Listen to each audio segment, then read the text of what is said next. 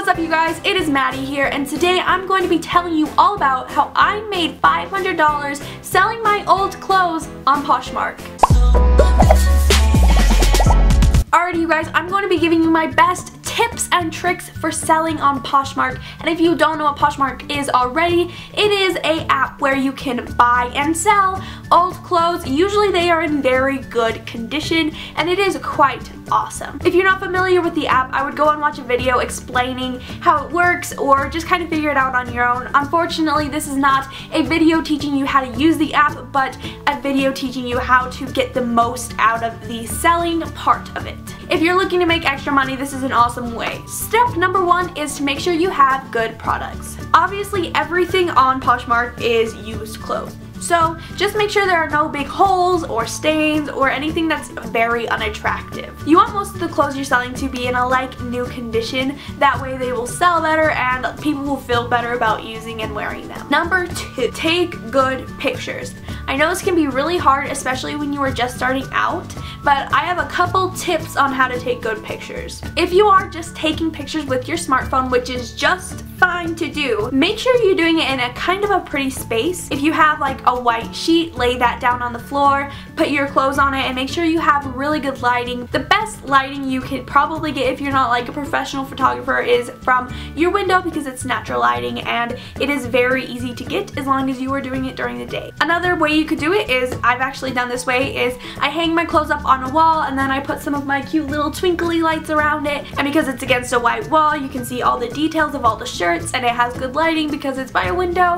It just worked out really well. Third way you can take pictures, and there's tons more ways. I feel like this way sells the most clothes is if you actually model how the clothes look. No matter what option you choose to take pictures, just make sure they are good quality. You can see every in and out of it, and it's just, it looks pretty because that's what people want to buy. Alright, my third tip is to make sure you give a really good description and a fair price. I know from personal experience how hard it can be to give a fair price on something, because a lot of times I get sentimental about my clothes. And try to remember what you bought it for. Say if you bought it for $50, if it still has the tags on it that says $50, maybe put it for $45, and then you can have people offer it for $40 or $35. But if it is slightly used or a lot used, but it's in great condition and you still want to sell it, make sure you give it a fair price depending on what it is. And make sure to give a very good, accurate description, because if you leave anything out, even if there's a little hole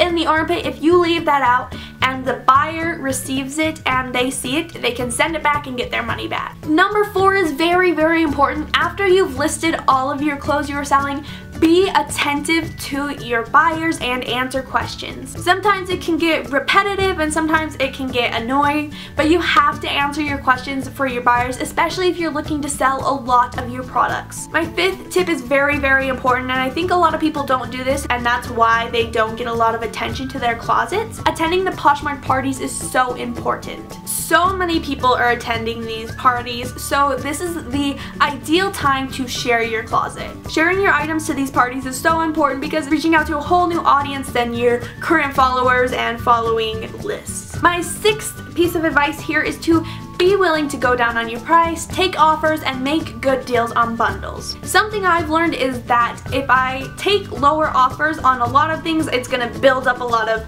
money. Just this last weekend, I've sold 8 or 9 items and I've made $50, and they were kind of lower priced, but since I've sold so many, I made $50. Bam! Look at you, you've sold your first item. Now step number 7 is to make your packaging really, really cute. Show the buyer that you care and that you're happy that they bought from you. Now it doesn't have to be anything super expensive, it doesn't have to be anything super crazy, just maybe some cute wrapping paper and a ribbon and a note that says, "Thank you so much for buying from my closet. If you enjoyed, please feel free to leave me a review."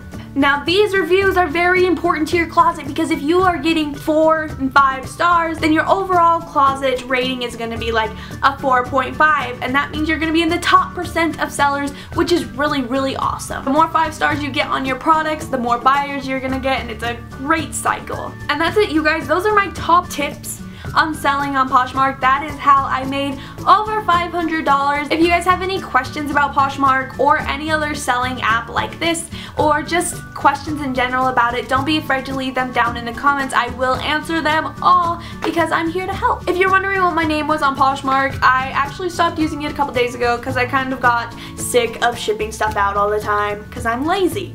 But it is an awesome thing if you're looking for extra money, especially if you're like a teenager just in high school or something, or if you are an adult looking to make extra money. It's really awesome, and if Poshmark's not for you, I know there are tons of other apps out there. Check them out. I don't know any of them. I always just used Poshmark.